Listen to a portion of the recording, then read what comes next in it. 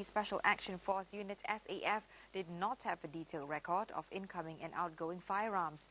The Shah Alam High Court also heard on Wednesday a witness admitting carelessness in recording the return of ammunition.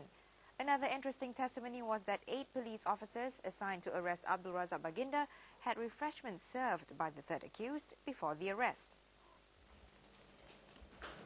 The 15th witness, Constable Fatimah Abdul Wahab, testified that not only herself but all senior officers too did not record the issuance and entry of ammunition at the firearms store. She said one officer would conduct the issuance of firearms on behalf of others if the official duty is to be carried out in a group.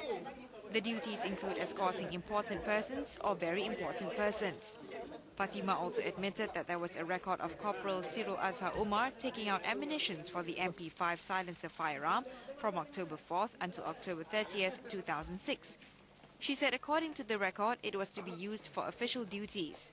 However, the 30-year-old policewoman admitted being careless in not recording the bullets returned by the second accused. Earlier, the 14th witness, DSP Lim Meng Seah, one of the officers tasked to arrest the political analyst, said among the items seized at the third accused office were 5 letters.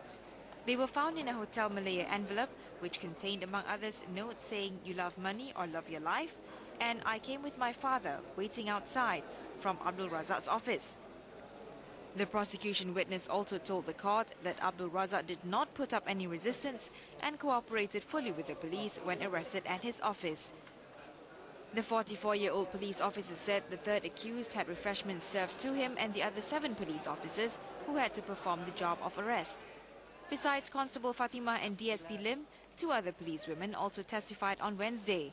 They were Constable Azura Azwa Abdul Kadir and Lance Corporal Leena Asing.